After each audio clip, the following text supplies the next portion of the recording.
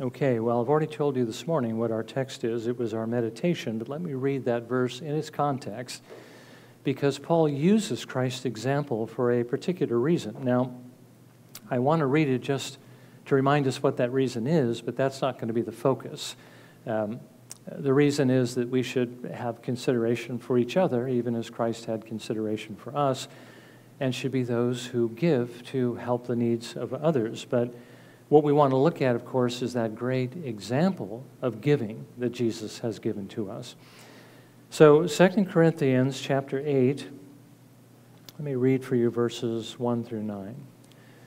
Now, brethren, we wish to make known to you the grace of God which has been given in the churches of Macedonia, that in a great ordeal of affliction, their abundance of joy and their deep poverty overflowed in the wealth of their liberality.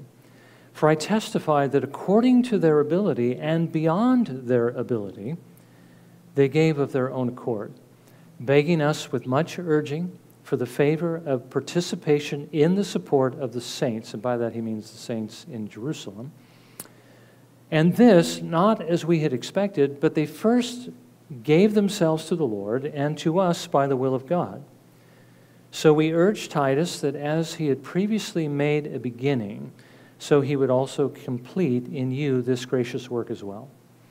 But just as you abound in everything, in faith, and utterance, and knowledge, and in all earnestness, and in the love we inspired in you, see that you abound in this gracious work also. I am not speaking this as a command, but as proving through the earnestness of others the sincerity of your love also. For you know the grace of our Lord Jesus Christ, that though he was rich, yet for your sake he became poor, so that you, through his poverty, might become rich. Well, may the Lord bless his word to our understanding this morning. And again, I want to remind you that I am going to spend a good amount of time speaking about our poverty, because we do need to understand that situation if we are going to appreciate the gift the Lord has given to us. So, knowing that God is, knowing that he is real, a real being, a real person with whom we can have a relationship, and who tells us that he wants to have a relationship with us, and knowing that the Bible is his word, his self-disclosure, his revelation to us that he has given to us for the express purpose of having a relationship with him, a loving relationship, we have been looking at what the Bible has to say about why we should love him. What has the Lord done to move our hearts towards him? Now, the first thing we looked at, of course, were the common blessings that the Lord has given to us. I've actually already mentioned them. He's given us being. We exist because of his will. He made us like himself. That sets us apart from all the other creatures, except for the angels, of course. They're creatures, and they are also in the image of God, I believe, so that we could have a relationship with him. That was God's purpose. He's cared for us throughout our entire lives, giving us every good thing that we have to enjoy. And children, see, everything comes from God, and we should praise him and thank him for that. And also the enjoyment that he gives to us in the creation. You know, we focus on these things quite a bit, especially in our lives, because we enjoy the things he's given us to enjoy, but we need to thank him for those things. All the wonderful things he's put into the creation, as well as the senses that he has given to us to actually perceive those things, to see them, to hear them, to smell them, taste them, touch them, and so forth, and to enjoy them. So he has blessed us in so many ways. Now, you know, the Bible actually tells us that God is the Father to everyone who is in this world. He is the one who begat Adam, and everyone came from Adam, right? Everyone has descended from Adam and Eve. God is known as the Father of all mankind. So he is, as a father, and as we think about our own earthly parents, he is giving to us the things that our parents gave to us. You know, we think about our parents giving us being. In a certain sense, they did.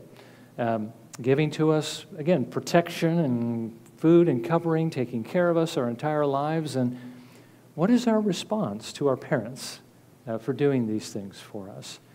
Well, we love them.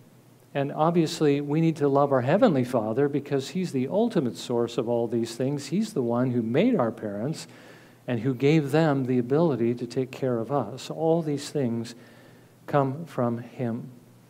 But as you know, as great as those gifts are, we know that He's given us something far greater through His Son, the Lord Jesus Christ. And so this morning, I want us to consider that we should love Him for saving us because we were under the just sentence of everlasting punishment.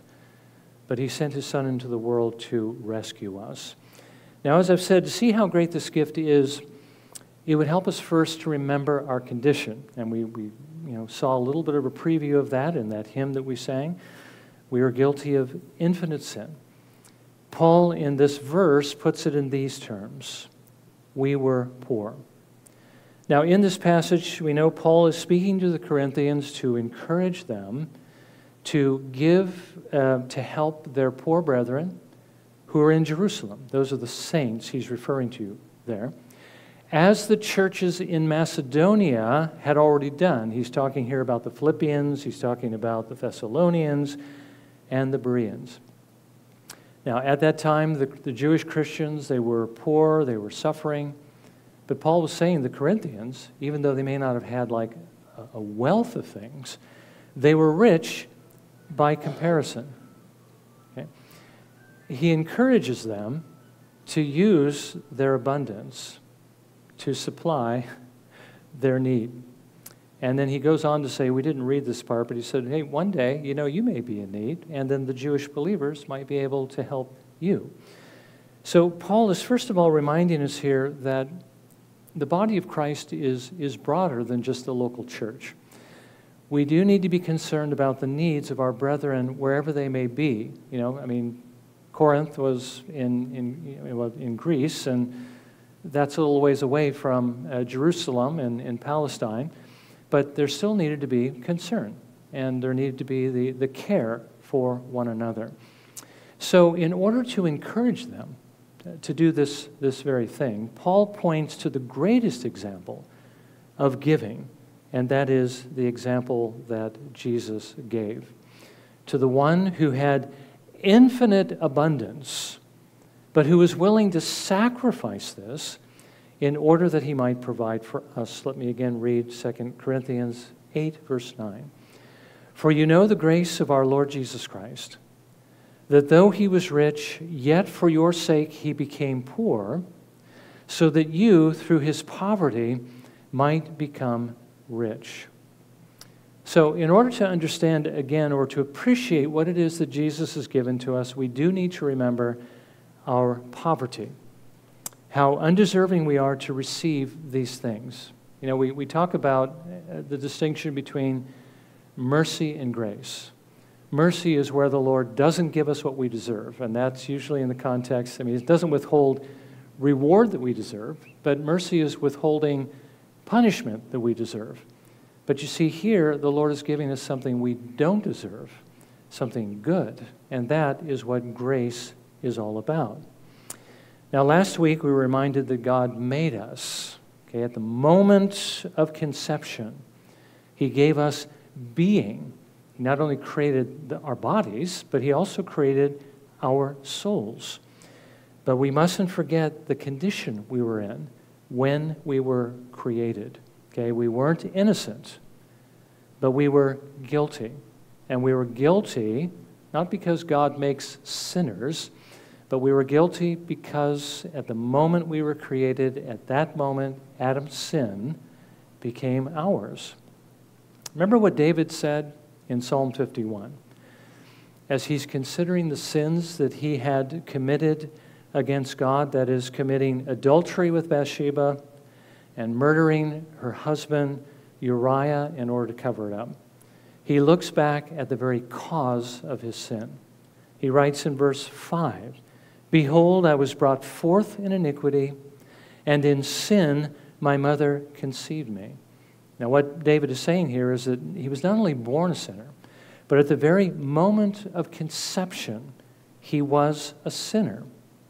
Now, again, the same thing is true of us. At the moment of our conception, as much as we love our children, as sweet and as innocent they look, as they're just sort of, smiling at us and making these googly sounds, right? This is true of them, and it was true of us when our existence began. When we joined the human race, even before we got to see them, they were just at the moment of conception, the sin that Adam had committed as our representative was transferred to us. We call that imputation. It was credited to our account. Now, not all of Adam's guilt, but the guilt of that one act of disobedience, that disobeying God's command not to eat of that one particular tree. Now, I know that we have all these various interpretations of what was special about that tree. Why is it that God forbade them to eat of that tree? Was there something that was going to impart to them? I think the best explanation of it is that God was simply giving to them a test that was perhaps entirely arbitrary as far as which tree. It wasn't anything special about that tree. God said you can eat from all the trees of the garden, any one of them, except for that one tree. It's believed that that was a test of simply just pure obedience. Adam didn't understand why that tree he couldn't eat from, except that he knew God said not to do it. Well, we know, of course, he failed. He chose to disobey God. He rebelled against him, and he became guilty. And we also, the Bible says, became guilty in him because he represented us. So when God looks at us as we come into the world, he sees us as guilty of having eaten that tree. Not of Adam having eaten the tree, but of us having eaten that tree. We are guilty. Okay? Jonathan Edwards maybe talked about this a little bit. He had an even more elaborate way of explaining this. He said that God creates a personal identity between us and Adam so that we actually were in the garden eating of that tree. But again, not literally, but by way of divine constitution. I think either way it comes out to the same thing. When Adam sinned, he sinned for us. When we became a part of the human race, we became guilty of that sin.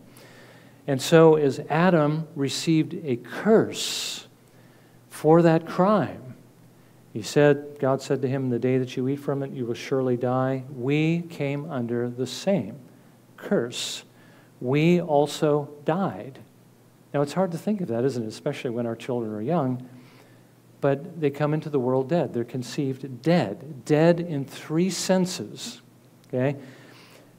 Physical death is what we're liable to as we come into the world. That's why we die. That's why people die. Now, we would grow up if God wills. We know some people don't even make it that far. But we will grow old because of the curse, and we will eventually die because of the curse. So we are liable to physical death. Now, we know that God said to Adam, the day that you eat from it, you will surely die.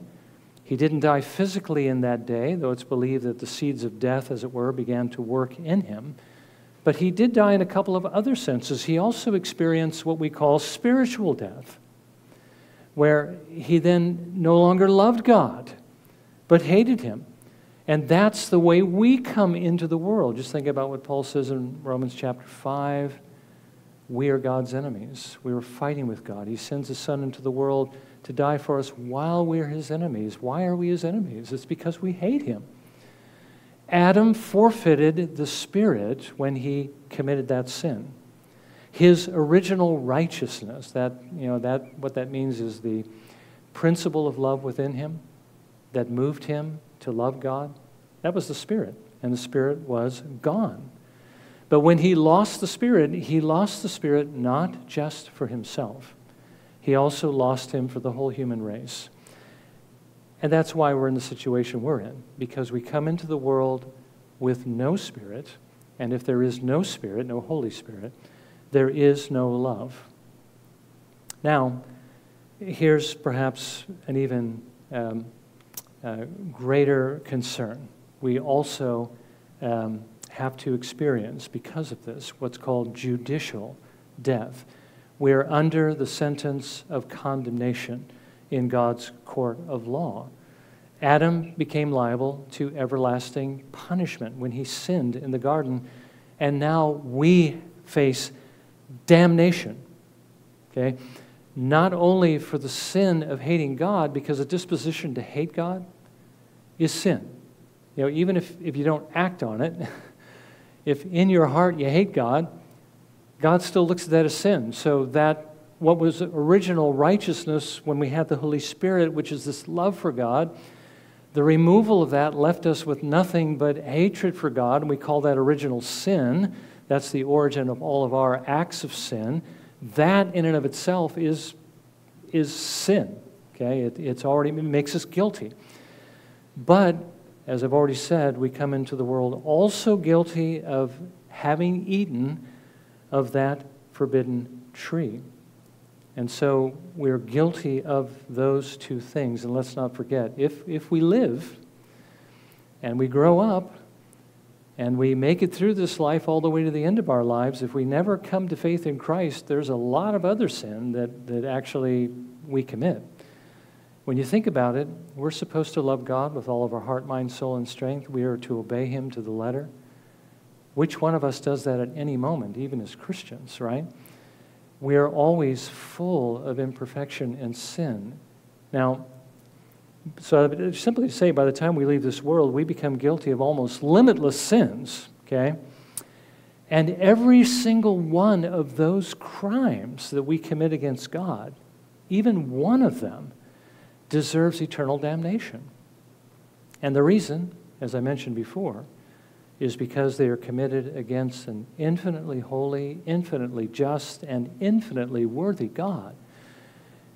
We deserve damnation many times over, and that's true probably of every single one of us, I don't think even probably, before we come to faith in the Lord Jesus Christ. Now, the place of the punishment that we would endure is described in Scripture as a place of fire. I think we're all pretty much aware of that. And there's been some debate over whether it's a literal fire or not a literal fire, and I don't think it really matters. The reason why there's a debate is because when people who die before the final judgment, their soul goes to a place that is basically characterized as a place of fire. But it's only their spirit that's there.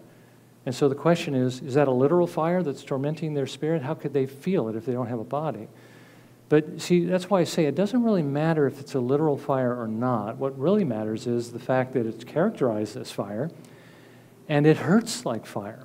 Okay? It is torment. It is agony. It's something that for us would have begun the very moment our lives in this world ended. You ever, heard the expression? Well, a couple of things that are kind of troubling, which is, this person is out of suffering now, because they've passed away. Well, if that person is unconverted, their suffering has just only begun, and it's gotten many times worse, which is a good reason why to try to save their lives, rather than put an end to their lives, in the hope that they might yet come to faith in the Lord Jesus Christ. And then you also think about people want to do away with the death penalty, which the Bible tells us, there should be a death penalty. And what's the reason usually given? Well, if you put them to death, they're not going to suffer for their crime. Well, nothing could be further from the truth. Now, if you're not going to put them to death, maybe it's so they might come to faith in Christ, and that's why they should be ministered to before they are put to death. But the fact is, if you put them to death, then they are getting true justice, and they will actually suffer after that. So again, it would have started at that very moment that our lives ended, and even in that situation, it would have been unbearable. Remember what the rich man says in the parable that Jesus gives. I am in agony in this flame. He was hoping that maybe just a drop of water on his tongue, and even that was denied him. But that's just the intermediate state. Okay? It's something that would increase also. Because on the day that Jesus returns, and the bodies of all the dead are going to be raised, and they're going to be reunited with their souls, the bodies of the just as well as the unjust. The unjust then are going to be thrown into the lake of fire, where they're going to continue to be in agony, now not just in soul, but also in body. And I think there's a good argument for this, and this sounds really terrifying, that lake of fire is really more of a vortex, and that the damned souls are continually sinking into greater and greater levels of punishment because of the sins they continue to commit against the Lord while they're there. The blasphemy, the hatred, the anger, all of that is sin.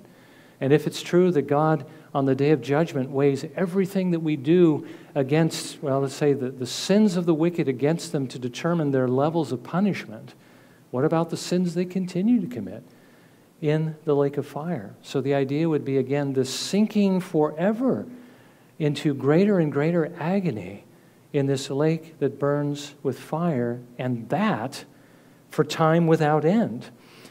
Now, Jonathan Edwards tried to describe what hell was like. People criticized him for it, and he says, well, it can't be that bad. And I remember John Gerstner saying, as he was trying to describe what Edwards was saying about hell, he said, Jonathan Edwards could not exaggerate hell. Jonathan Edwards cannot even come close to explaining what hell is like. No one really can. He said 1,000 Jonathan Edwards could not do it. It's far worse than we can ever imagine. But the words that are used to describe it in Scripture are those of probably the most painful thing we can think of. Being burned alive, I mean, that's probably the most painful thing that I can think of. But what makes it even worse is the fact that it continues forever without intermission. Thomas Watson, maybe you've heard me read this quote before, but I think it's pretty good. It kind of gives us an idea of how much time we're talking about here. He says this: the torments of hell abide forever. If all the earth and sea were sand, if this was just one giant ball of sand, and he didn't even really understand how big the planet was, and every 1,000 years a little bird should come and take away 1 grain of this sand, it would be a long time before that vast heap of sand were empty. Yet if, after all that time, the damned may come out of hell, there would be some hope. But this word forever breaks the heart. Do you know how long it would take a bird to dissemble this planet? And that every 1,000 years? It's going to be how much longer than that? It just goes on forever. But here's the point. The point is, that is what you and I deserve for our sins. Okay? We're never going to be able to appreciate what the Lord has done for us unless we can understand just how dire our situation actually was. We were in danger of that very thing. Okay? That is where we would have spent eternity. And just because we can't see ourselves dangling over the pit, can't see it with our eyes, that doesn't mean the pit isn't there. You know, again, think about what Jesus said in Mark 9, verses 43 through 48. If your hand causes you to stumble, cut it off. It is better for you to enter life crippled than having your 2 hands to go into hell, into the unquenchable fire, where their worm does not die and the fire is not quenched. If your foot causes you to stumble, cut it off. It is better for you to enter life lame than having your 2 feet to be cast into hell, where their worm does not die and the fire is not quenched. If your eye causes you to stumble, throw it out. It is better for you to enter the kingdom of God with 1 eye than having 2 eyes to be cast into hell, where their worm does not die and the fire is not quenched. Now, we know Jesus isn't saying literally cut off your limbs, but what he is saying is cut off your sin. If you don't give up your sin, you're going to perish forever. But you see, that's what God gives you the grace to do when you trust in Christ, is to give up your sin, repent of your sin, and to trust in him. So this was our situation. We were poor, and I'd say quite so. But secondly, there is one who was rich. who became poor, that through his poverty he might make us rich. Okay, obviously Jesus was rich.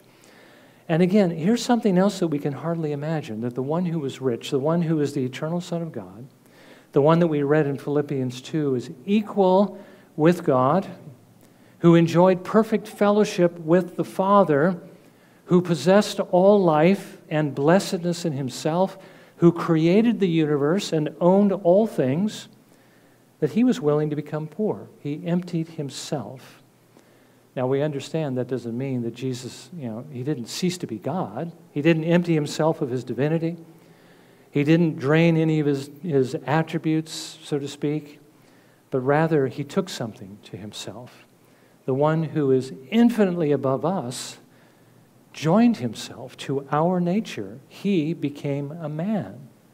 And as a man, he became a servant. He humbled himself to pay the price of our crimes, to take our place in God's judgment so that the Father could forgive us, so that we would no longer be liable to hell, so that we would be free, so we would no longer be in that danger. But he also took our obligation to obey his Father's commandments, to love him and his neighbor, so that he could give to us a perfect righteousness, so that the Father could accept us as his children.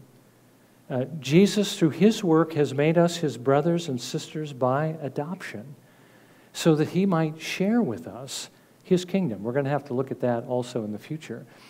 Why should we love the Lord? Well, he not only saved us from the pit, but he has lifted us to unimaginable heights in making us the heirs of his eternal kingdom. He who was rich became poor in order to make us rich. By the way, there's an example in this, isn't there? For us, this is the example that Paul is giving to the Corinthians in order to encourage them to think about the needs of others. Look at what Jesus did for you, he says. That's what we ought to be doing for others. But there's one last point I want to make, just a brief one. Let's not forget who it is that gave the price. Now, Jesus paid it, but the Father was the one who gave it. You can see the difference. The Father sends his Son into the world. The Son lays down his life. Now, what's remarkable about that is that the Father is the one who was offended, okay? He's the one that we sinned against. We were indebted to his justice, okay? When Jesus paid this price, some people have speculated, and maybe some people still believe it today, that Jesus paid the price to the devil in order to redeem us from him, from his kingdom. No, the devil didn't own us. The only reason why we were following the devil is because we wanted to, but we were not indebted to him. The only power that he had over us was our hearts. He knew how to tempt us. He knew how to get us to do his will. And so we willingly served him. We walked according to the prince of the power of the air, but he did not own us. Our sin did not put us in his power in that sense. We were indebted to the Father. Every sin we committed was against him. The sin we committed in Adam, as well as all of our personal sins. Every vow that we've broken, every time we've disobeyed authority, all of our hatred, all of our lust, all of our evil actions, our desires, and our words, they're all committed against him. I used the example of David being conceived and born in sin earlier. In that same psalm, David also said that when I did this, when I committed adultery with Bathsheba, when I murdered Uriah, and he did that by way of command to one of his soldiers, he said, I've sinned against you, God. He was thinking more about his crimes against God than he was against his neighbor. He sinned against both of them. But when he did that to his neighbor, he did that against God. All sin is committed against him. So think about this. The one who is offended, the one who would justly sentence us, the one who has every reason not to forgive us, is the one who made it possible for forgiveness to be given out of his great love and mercy. For God so loved the world that he gave his only begotten Son. And let's not forget the price that he gave. It wasn't, again, as well, we've been studying Islam, and in Islam, the Islamic God, Allah, can just arbitrarily forgive, because as far as they're concerned, none of the sins that people commit against each other are committed against Him. Instead, they commit them against each other, so God can just forgive them because He has nothing to forgive, you see. But that isn't the case here. He can't just arbitrarily forgive. If He was to forgive, He had to pay a price that was great enough to satisfy His justice, and the only payment that could possibly do that was to give His precious Son, the one whom He loved more than anything else. You see, the price is much higher than we can possibly imagine for our redemption. But He was willing to do that and to put His Son through what He went through to pay that awful payment on the cross, which was to suffer hell for us, so that we might become righteous in Him, so that the Father might be able to have us as His own children. So we owed the debt. Okay, we had sinned and offended God. Jesus made the payment. He who was rich became poor that He might make us rich. And the Father is the one who gave the payment. The one who was offended removed the offense by making, again, a payment which is unimaginably great. Now, this is what John means in his first letter when he says, God is love. And we need to understand that. Again, we won't understand the magnitude of that love unless we understand those things that we've just seen. So again, what should our response be to this? Well, what He wants it to be, that we should love Him. Love Him in return and devote ourselves to Him, that we would love as He has loved. Paul gives the example of Christ, and he says to the Corinthians, I want you to do what Christ did for you. We need to do that for one another. We need to love God and love each other. So may the Lord give us the grace to do that. Let's bow for just a moment of prayer, shall we? And as we pray, let's also prepare to come to the table and to remember, again, the great price Jesus paid and that the Father gave for us.